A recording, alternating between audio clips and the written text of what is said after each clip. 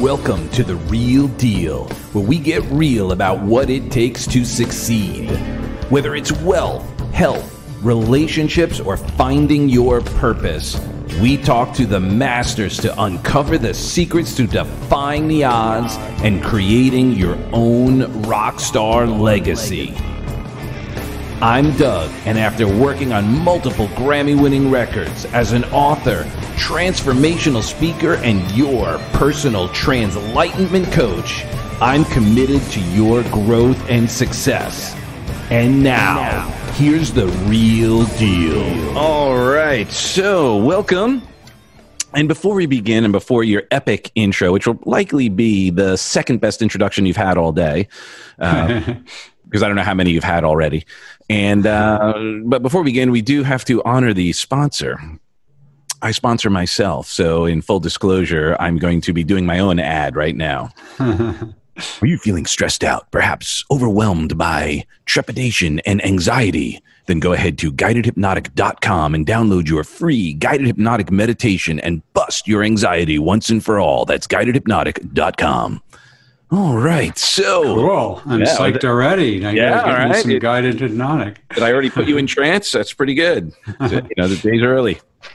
All right, so we have such a treat today. I have been blessed to meet you years ago at some Tony Robbins events, Business Mastery, and you crush it every time. Thank you. Extraordinary speaker and brilliant man. So if you don't know, David Meerman Scott spotted the real-time marketing revolution in its infancy and wrote 5 books about it, including The New Rules of Marketing and PR, with more than 400,000 copies sold in English and available in 29 languages from Albanian to Vietnamese. Now, David says the pendulum has swung too far in the direction of superficial online communications. Tech-weary and bot-weary people are hungry for true human connection. Organizations have learned to win by developing what David calls a fanocracy, the subject of his Wall Street Journal bestseller. Tapping into the mindset that relationships with customers are more important than the products they sell to them. He is a massive live music fan, having been to 790 live shows since he was 15 years old. He is passionate about the Apollo lunar program, and he loves to surf, but isn't very good at it. That's a mouthful. Yeah, I think you said that in one breath. Doug, it's good to see you. You too. Thank you for having me on. It was Tony Robbins is quite the amazing man, isn't he? Yeah. Oh my goodness, yeah. Having that's where my start in life was. I just started listening to Personal Power and decided to forego college and go into my career in music. So let's chat about that. I worked on multiple Grammy-winning records and have had my first career was production, performance, writing, everything. And then I moved on to work with Tony and help people make music of their lives. Yeah, awesome. So it's been incredible. So share with us right now, who you are and what makes you so passionate about creating these raving fans. And I'm a big fan of, no pun intended, of that philosophy. So, you mentioned in your kind introduction this idea that I just love live music, and bummed out that we can't watch live music right now because I don't know any venues that are open, and I don't want to go to a drive-in movie theater to watch live music. Thank you very much. I like being up close and personal. But I've been to 800 live shows in my life, 75 Grateful Dead concerts, one of the biggest live music fandoms, and so why am I such a massive live music geek? What the hell is going on here? And I started talking to my daughter, Reiko. She's now 27, but this was 5 years ago.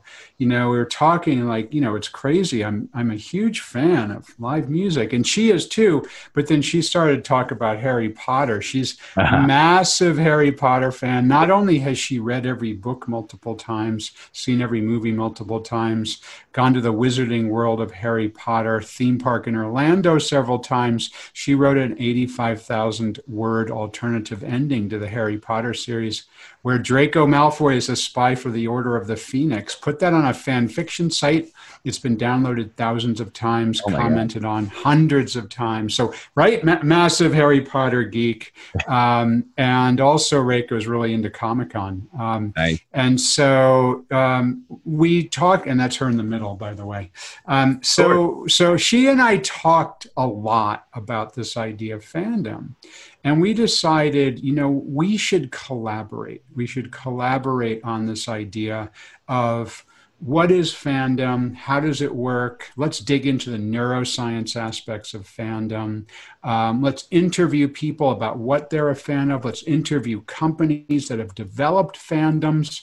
And all of these ideas were running around in our head of the things that we wanted to do. So it eventually became this book, which came out in early 2020 called Fanocracy, turning fans into customers and customers into fans. It's right here. But my daughter and I made a crazy cool team because not only do we share different fandoms, and for me, live music, surfing, for her, going to Comic-Con and Harry Potter, but obviously we're different generations. I'm her dad. Obviously we're different genders.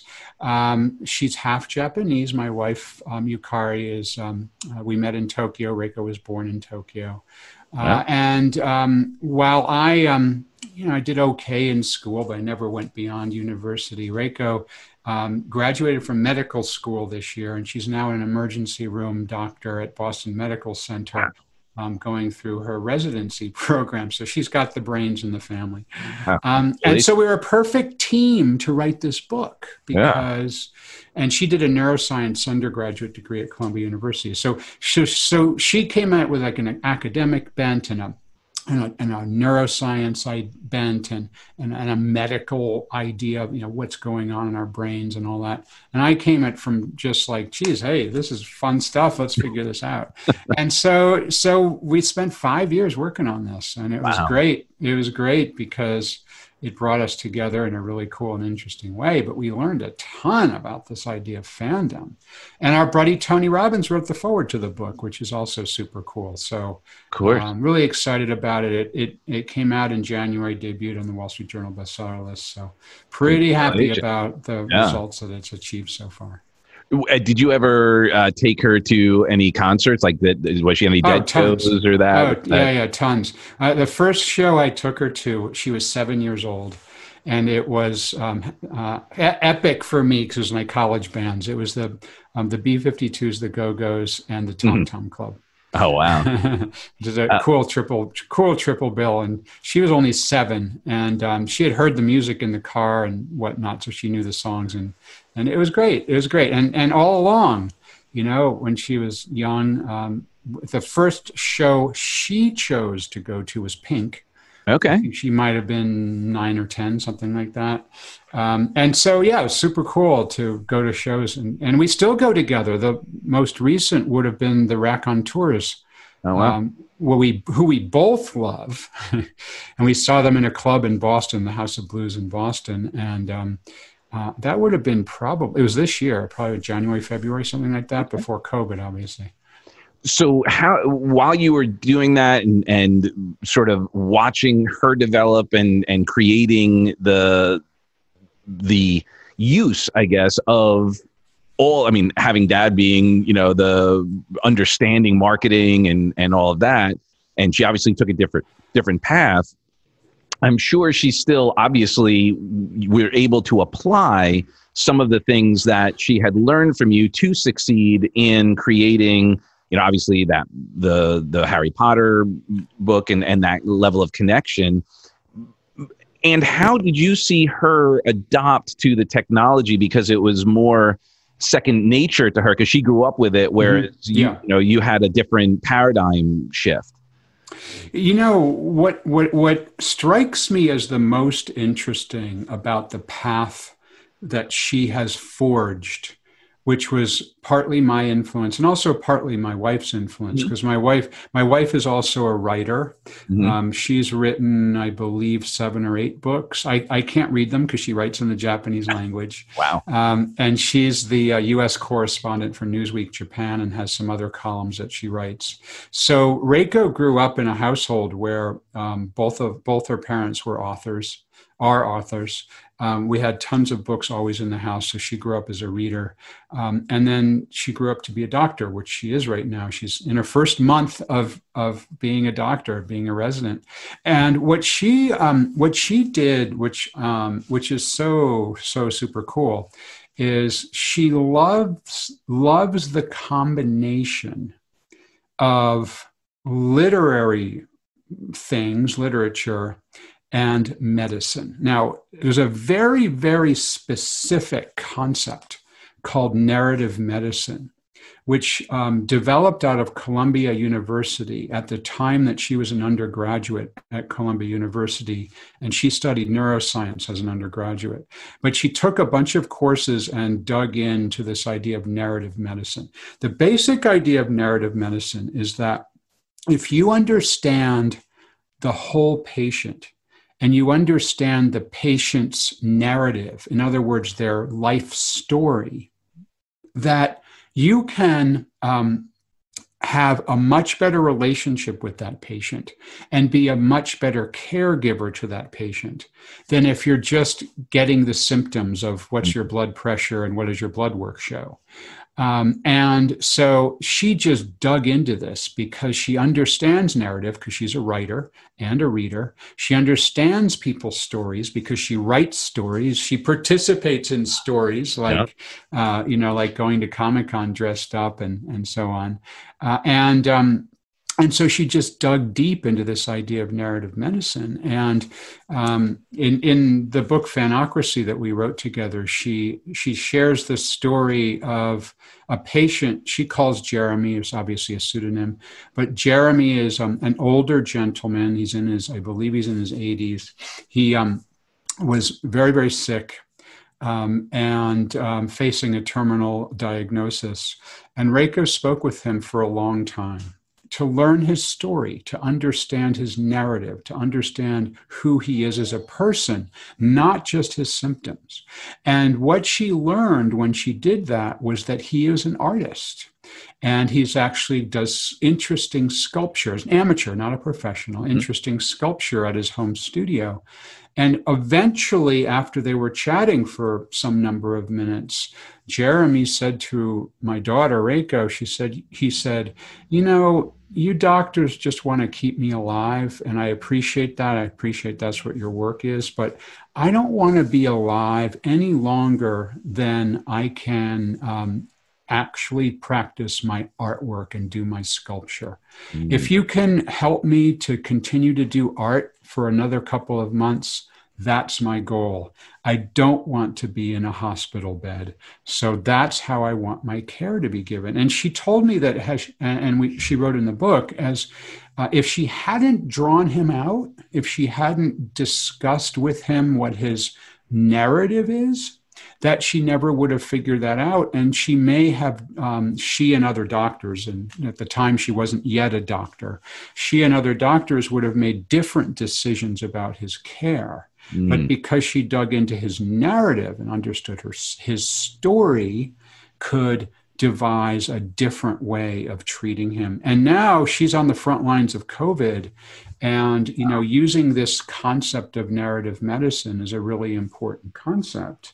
And so I think it's just super cool that she's coming at her profession of being an emergency department doctor from the perspective of understanding stories and understanding narrative. And so much so that she now teaches a class at Boston University School of Medicine on narrative medicine. So she's helping to educate new doctors in training about this concept. Wow. I mean, that's profound because it's interesting, isn't it? Yeah. Well, as you were sharing that with me, and as you were sharing, I was kind of putting myself in that position, you know, kind of like, well, how would I feel if I'm like into my days and all that? And I'm a big storyteller. I'm all about that as being part of our journey. And ultimately is what we really want is continuing our story. Right. And through his art or through, you know, what is our legacy going to be? And what a powerful way to approach medicine by really looking at the human, not the pathology, not the, you know, the symptoms. Obviously, you know, symptomology or woundology is a whole other science that is heartless and without, you know, obviously, hopefully behind that there is a heart, but and clearly, depending on the patient, depending on the problem, you know, sometimes you can't do that. If someone comes in with a gunshot wound, you can't ask them about their narrative, right? You know, you have to deal with a gunshot wound. But I just think it's just such an interesting approach. And then so we look at this idea of narrative medicine beyond just medicine. The idea of narrative can help to help all kinds of businesses to do a better job at understanding their customers, to do a better job at understanding their potential customers and serving their marketplace. And so, you know, the whole idea of a kinder and gentler approach to business is something that I'm a huge believer in. And I think especially during our current pandemic, that's an approach that tends to work for the companies that are able to do it. Because, you know, just buy my product, beat you over the head, it doesn't work in a situation when, you know, people are facing difficulties. And so how can an organization, how can a person have a kinder and gentler approach to business? And one of the examples that I love, I actually wrote about it on my blog a couple of weeks ago, comes from a company called Duracell. And you probably know Duracell because they do batteries, famous for doing batteries.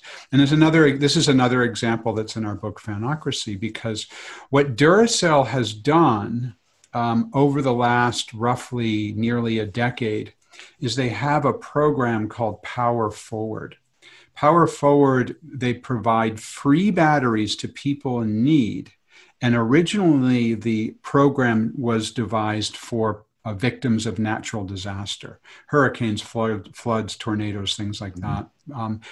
Times when there's a power outage. So when there's a power outage, they have a fleet of, I think there's 6 now, vehicles that they can deploy quickly to the place where there's the power outage. And they distribute literally hundreds of thousands of free batteries to people in need who have that power outage. Now you can imagine if, you know, I think you live in Florida and there's hurricanes in Florida, you can imagine a hurricane come through and your power is out for 3, 4, 5, 6 days a week. And, you know, you've got batteries in that flashlight, but it goes dead after 1 or 2 nights. Yep. You go to the store and the batteries are all gone. What the heck are you going to do? And there's the Duracell truck giving free batteries, no obligation whatsoever. You don't have to fill out any forms. You don't have to sign anything. Here's your battery. Here's your battery. Here's your batteries. What kind do you want? AA's. Here you go. You need some D's. Here you go. And they're giving them away. But during COVID, what they recognized is that there were several things where they could help, where Duracell could help with Power Forward. First of all is first responders and healthcare professionals. Many of the machines that they use are battery operated and they're running out quickly because they have more work than they normally do. So they're giving away batteries to first responders and healthcare workers. But then they found something, and by the way, get this, 10 million batteries so far given away during COVID. 10 million batteries. Now, here's what's interesting about that. Most businesses look at this as a sales opportunity. Oh, COVID, people need batteries. We can make a whole lot of money. Duracell said, no, let's give them away to people who truly need them and don't have them and are in a cash crunch. The second thing they did, which I think is brilliant, is Duracell also makes power charging stations for smartphones. It's a product they sell. You could buy the power charging station. But what they recognized, a very big need in the waiting rooms for family members of people in hospitals, because all of a sudden, if one of your family members gets sick, it happens quickly with COVID. And you've got to, like, maybe you call the ambulance, or maybe you take them in your car, but you race to the hospital. I think my wife has COVID. They bring them in, and the family member often will go to a special waiting room. Frequently, it's not the normal waiting room. It's a temporary thing set up in a tent somewhere or whatever. They recognize that then people will go there. They'll grab their cell phone as they're running out of the house. They've got their mobile phone, and they're trying to text their relatives and other people who need to know what's going on. The mobile phone batteries drain. Yeah. And so these mobile power station, charging stations, Duracell has put into the family waiting rooms of hospitals around the country. Again, totally for free, no obligation, plug in your phone, we're here to help. Of course, people see the Duracell brand, and that's why that's a very huge benefit for Duracell, is because now they're seen as a company that's helpful. They're seen as a company that's providing a valuable resource. It's a kinder and gentler approach to business. They, instead of giving away 10 million batteries and thousands of phone chargers, what they could have done is spent that money to run advertisements. Hey, you're out of, you need batteries, buy some Duracells because COVID is here, and that's what so many companies are doing. But Duracell has taken a different approach. So, I love that kind of thing, of ways to build fans in a business, unusual ways, even during the pandemic, people who are clever and creative. And we spoke with their vice president of marketing, and what he told us, his name is Ramon Valentini. What Ramon told us is that this is just the perfect program for us, because we're all about providing power. We're not about selling batteries. We're about providing power. And if we can provide power during a pandemic, people remember that. They remember that sometimes for the rest of their lives, and are loyal to Duracell every time they need to buy new batteries. That is huge. And I love that distinction right there as well, that they don't sell batteries, they provide power, which is, for some, they might go, it may be semantic, but the truth is that is tremendously powerful, pun intended, because that's having a deeper understanding, and it gives them more flexibility in their approach. So their mission, vision, value statement obviously includes power, includes empowering, includes support, all of that. And then they're congruent. And then that's how they create raving fans, because they then feel empowered by Duracell. And then, I love that. Right. No, it's fabulous, isn't it? I love it too. It's an organization that's managed to pivot in a kind and gentle way, that's just truly helpful to people, as opposed to so many organizations that I've seen out there that are just simply looking to exploit the situation. So is that part of the work that you do, besides obviously speaking and authoring and blogging, like as a consultant? Is that some of the work that you do, where you come in and do that sort of unpacking and say, okay, how could we position it in a more kinder, heartfelt, gentler way, to kind of like a velvet hammer? Because I mean, it's heavy. Velvet hammer is a really interesting metaphor. I do not do any consulting. Okay. I do a little bit of coaching, helping people to implement the ideas that I talk about. But most of my work is in a few areas. I write books, obviously. I give presentations. Up until very recently, they've all been in-person presentations. And as you know, I speak at all of Tony Robbins' Business Mastery events, for example, around the world. And so now those have gone virtual. So I do virtual presentations. I do serve on advisory boards of companies. Typically that's for equity, not cash, for ongoing advisory work. But I don't do any sort of traditional consulting where I sign a contract with a company and help them.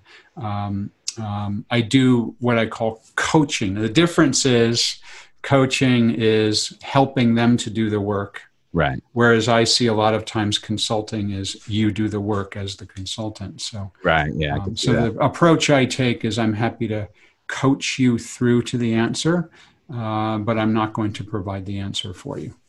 So when this whole COVID thing happened, you obviously had speaking engagements lined up, you had book tours, you had all of those things. Yeah. How did you, like, what was the first thing that kind of went through your mind when this whole thing started to happen? You saw the writing on the wall, but we don't know where's this going to be next? And the first thing that went through my mind is I can't be with my friends at rock shows anymore. Oh my God, that's terrible. I haven't been to a live concert now, and I think the last one was early March, so however many months that is, pretty long time. And I can't give live speeches anymore either. That's awful too. So those are the things that were quickly going through my mind. And so I realized this though, that as events need to pivot from being an in-person event to going virtual, people will need to have help to make that transition. That's what I realized very early on. And I recognized that I have an opportunity to help people to do that. And the reason that I had an opportunity to help people do that is because I understand deeply how online business works, how online marketing works, online content works. I literally have been working with online content for my entire career, 35 years. My very first job was on a bond trading desk in New York City, where I used the Dow Jones and Reuters screens to do my work.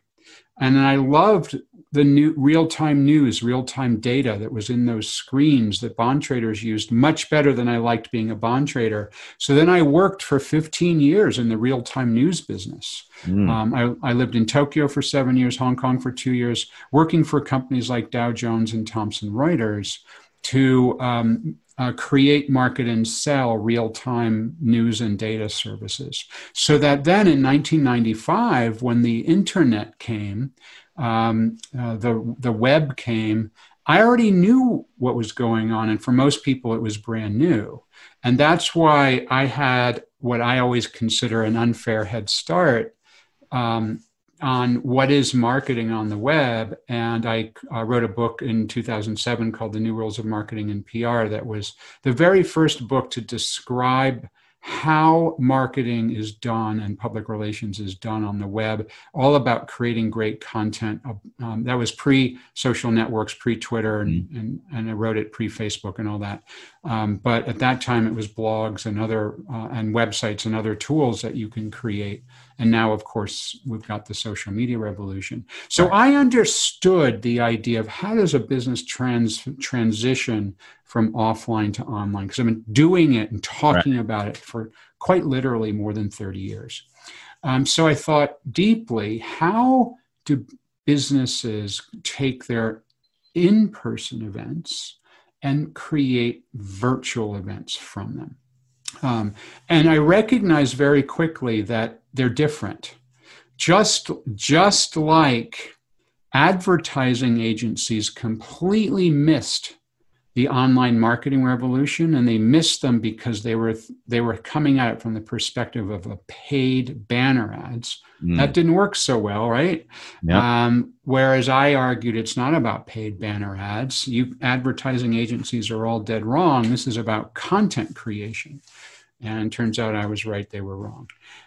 So I think the same thing is true right now. This is not about taking an in-person event and then transferring it to an online world. Instead, it's a reimagination of what's possible in an online world. So an in-person event is theatrical, right? Right. What I do as a speaker on a stage, what Tony Robbins does as a speaker on a stage, what other good speakers do as a speaker on the stage, is they deliver a theatrical performance. Mm-hmm. There's a physical audience in the room. There's a physical stage. And it's a communications that's theatrical. A virtual event is not theatrical. A virtual event is more like television. Mm. And so it's a really different concept.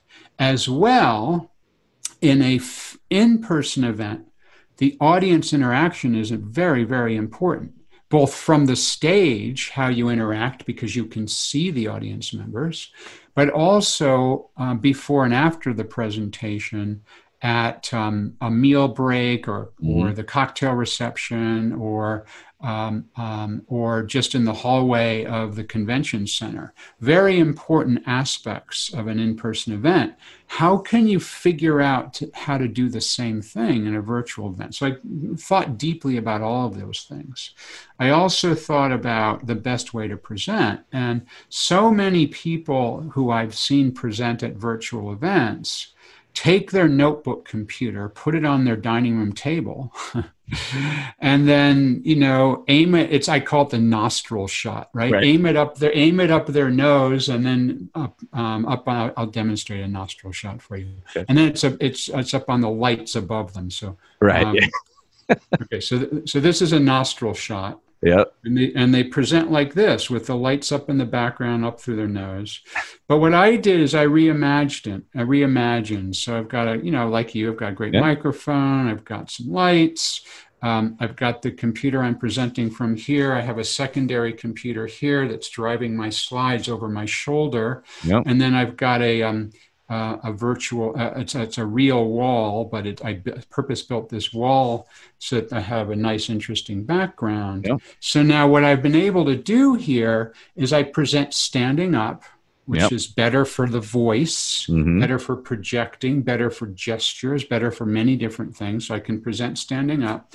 I've got my slides over my shoulder, which is really interesting because what that means is that almost every virtual event platform, when you show slides through the platform, the slides are enormous and the picture of the speaker is a little tiny postage stamp. Yeah. And so I thought to myself, how can I reimagine how to show some images, but do it in a way that I don't become a little postage stamp David in the corner. And the way I figured that out is just create a studio in my home where I've got a screen to present from that's over my shoulder. And then if I need that to go blank, I can make it go blank. And so on. So that seemed to work really. I'm going to make it go blank with a different color now. So that seems to work really well for me. And it was simply reimagining what's possible, not copying that in-person event and putting it on an in-person presentation and putting it online, not doing it from your dining room table with a nostril shot, but instead thinking, how can I build a studio that will be ideal for when I present at events where I'm doing it from my studio. And I also have relationships with professional studios in Boston for the full-blown effect, multiple cameras and big fat studios. And I presented at those several times, which is a step up, but it means that the conference organizer has to pay extra to not only my speaking fee, but also the fee for the thing. So I've been advising literally dozens and dozens of event planners on how to do their events. And I don't charge anything for that. I'm happy to get on the phone, provide some advice. And I say, I hope you invite me to speak, but it's cool if you don't. I'm happy to help you to plan your virtual event.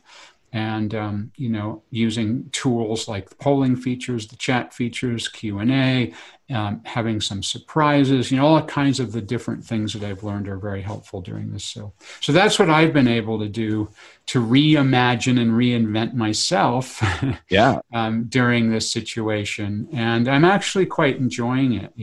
I've always loved to travel. I'm cool with it, but it's kind of nice not to have gotten on an airplane since the month of March.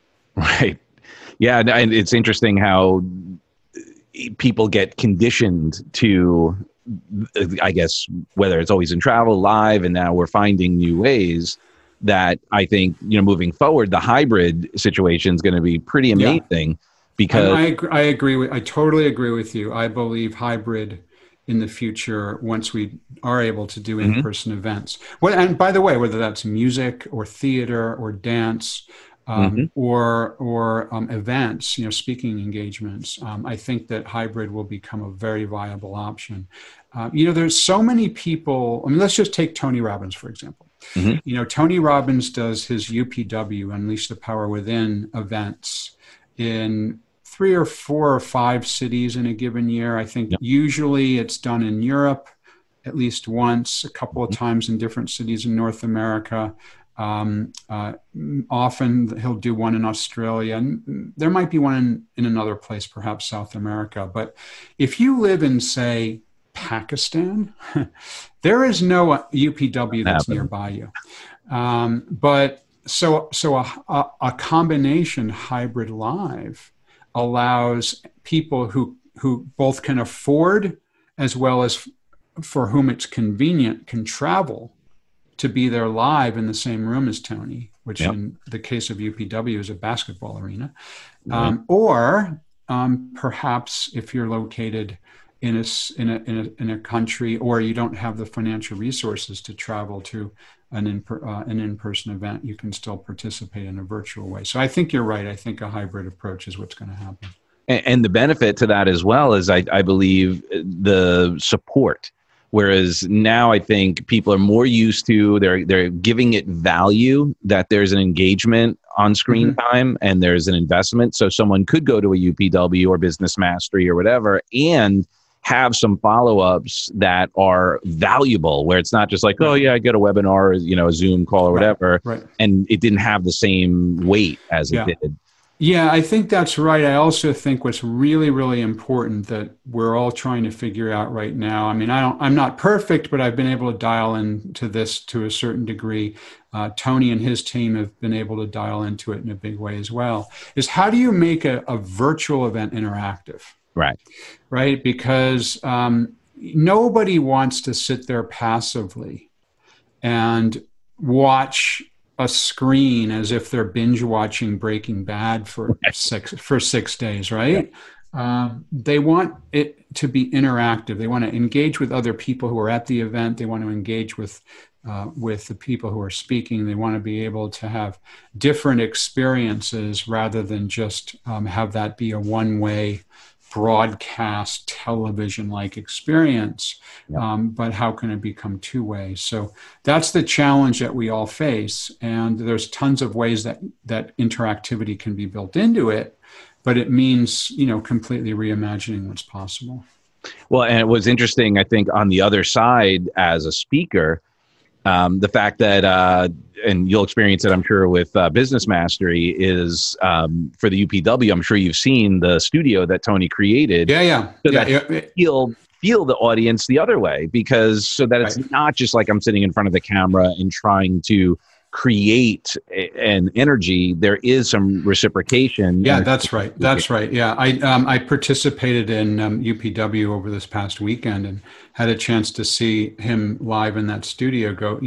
I wasn't physically there, but as a participant, and it's amazing what he's been able to accomplish. He's like raised the bar for everybody about what a virtual event can be. Yeah, God bless him, and that bastard, right? Because that makes it like he's got the resources, the energy, everything. It's like, oh, great. Now, how are we going to compete with Tony on that level? No, I don't agree with that, because I think what Tony and his team are both. Tony is the presenter and his team is the organizer. Right. Speakers like me, I don't run my own events. I speak at other people's events. I don't run my own events. So for us, it's like, I can do whatever you want. You want me to present from my home studio? It's okay. It's not perfect. It's small. It's simple, but it does the trick. You want me to go to a studio, the studio that I have a relationship with in Boston, that's going to cost you, $15,000 extra to rent that studio for me to present from. Or if you really want to make it an amazing experience, build your own studio somewhere. And as long as I can do it safely, I can get myself there. And so I think in the case of Tony, it's amazing what he's been able to accomplish, he and his team. Absolutely fabulous. I hope to be able to present in that stage, or that virtual stage at some point. But because he both runs his own events and speaks at his events, he has a different business model than somebody like me who speaks only at other people's events. Right. Well, I was referring to people who they do their own events, people like me. Right. Yeah. Right. And I'm like, okay. And I coach a lot of speakers and coaches and people who do their own events, and obviously on a smaller scale. And you see that and it's like, wow, that's like, it's entering a race and someone's got the McLaren and you're like in your Toyota Prius. And pretty amazing. It's pretty amazing. Yeah. It's so inspiring though, because I think that the great news is that it's opening up more possibilities for people, because now it's becoming the normal, right? Marshall Silver just announced he's doing his Turning Point virtual. I'm going to be rolling out our speaker trainings virtual, which I was concerned about because there's that interaction that it's so vital. And I guess there was that romantic in me thinking, this is all going to wash over soon. We'll be live no time. And I actually thought the same. I thought the same thing. I thought we might be out for 6 months, but no, it's way into 2021 before in-person events come back, I think. Absolutely. Well, I thank you so much. I know that you've got some time, to prepare for your next thing. I really honor your time, your wisdom. Is there anything that last final words? And also, how can people get in touch with you, hire you, get your books, and really just dig in deeper to everything that you do? Because what you're doing is amazing. Oh, thanks, Doug. I really appreciate that. A couple of places. To learn more about this book, Fanocracy, Turning Fans into Customers and Customers into Fans, I wrote with my daughter, Reiko. We've got a website at fanocracy.com, www.fanocracy.com. There's tons of free information there that you can check out, download videos and whatnot. On most of the social networks, I am DM Scott. That's DMSCOTT. So Twitter, Instagram, and whatnot. That's how you can reach me. And my full name, David Meerman Scott. If you Google me, I'm the only one on the planet. So you'll find my site. You'll find other things about me that way. Is that your real name, or did you? Yeah, Meerman is my middle name, and more than 20 years ago, I set up my first website, and it was probably almost 25 years ago. And so Google didn't exist, but I did a search on whatever was Alta Vista, I think, for David Scott. And that dates us, right? If we remember Alta Vista. Yeah. And so I did a search for David Scott, and turned out there was a David Scott who walked on the moon as commander of Apollo 15. I knew that. There's a David Scott who was at the time was a famous Ironman triathlon champion, and there's a David Scott who's a member of Congress from Georgia. So there's 3 famous David Scotts and other David Scotts that came up on the search. And I realized I'm not going to break through on that search anytime soon. So my middle name is Meerman, Meerman. It's a Dutch family name. Part of my family came from Dordrecht in the Netherlands. So I just started using my middle name professionally. And it was one of the best business decisions I ever made. because everybody knows me professionally as David Meerman Scott. And it's, you know, if you do a search, it's only me. If you go to Amazon, you look for David Meerman Scott, it's only me. You know, it's really, and people remember it. They won't remember David Scott. It's like two really common names, you know, never trust a man who has two first names is what they say. And so, you know, and I think a little bit, you've done the same with Doug as D-U-G. Yeah. You know, it's not a normal spelling. And I think I'm only guessing, but I'm imagining that probably helps you with search engine optimization as well. Yeah. Anybody who has an unusual spelling of their name and so on. Yeah. And believe it or not, it started out when I was a teen for video games, because you only do 3 letters. So I started it. But then I saw it sticking out. And then professionally, when I got into music, it was just Doug, D-U-G. I didn't even use my last name. Okay, yeah. And that was a way to, again, it was a way to stand out. And I wasn't yet thinking internet and all of that. Yeah. It was just a way for, you know, my album credits and all that to stick out. But it certainly has helped. In that sense. When I met Billy Joel, as when I was doing music all the time, we were recording some of his works. And he's like, Doug, D-U-G, because if my name was Doug, I'd spell it that way too. It's like, yeah, cool. I don't know if that's true or not, but God bless him. Well, dude, thank you so much. My pleasure. Thank you. We could support you. Please, you know, my resources are your resources. Appreciate that. I'm super excited to have this opportunity to spread the love, as it were. And as am I. I enjoyed the conversation very much. Awesome. Well, thank you so much. I love you for who you are and who you aren't, and crush your next meeting. And we will be in touch very shortly. Thanks, Doug. All good. Peace. Take care, everybody. Bye.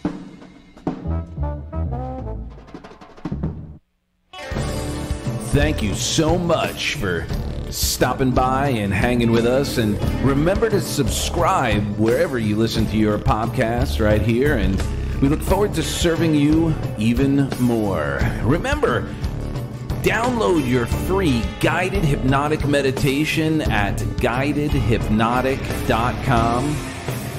That's guidedhypnotic.com, where you'll get your free anxiety-busting meditation.